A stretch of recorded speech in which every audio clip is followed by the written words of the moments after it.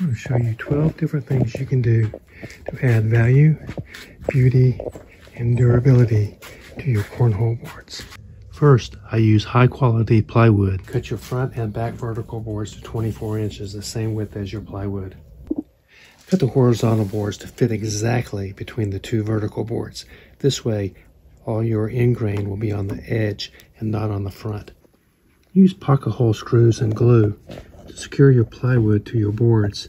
This way you hide all your joinery. I painted each board so they'd be a mirror image of each other on the top, at the front, and the back.